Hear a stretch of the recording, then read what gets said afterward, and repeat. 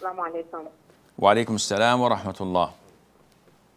So I do have a selection of books that I read.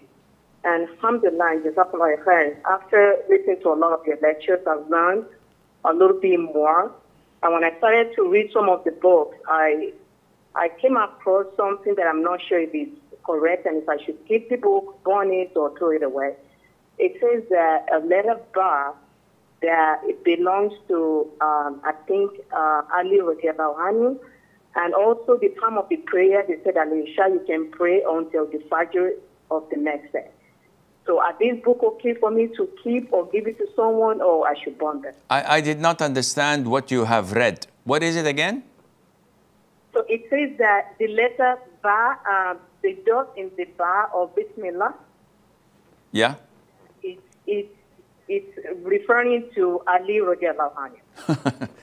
No, this is totally bogus.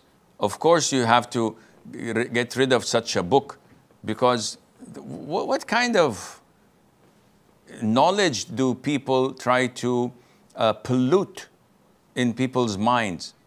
Ali, may Allah be pleased with him, is the fourth rightly guided caliph. His seeding is number 4.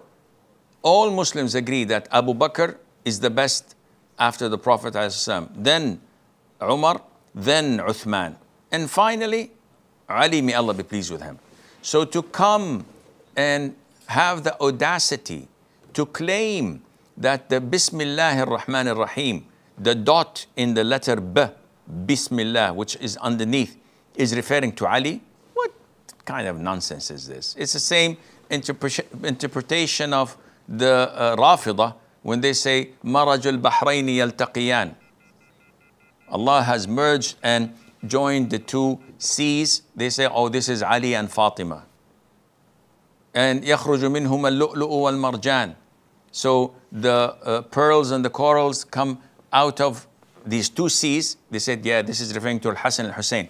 This is nonsense. This is tafsir batini, and it's blasphemous, and it has nothing to relate to Islam. So ditch these books and throw them away.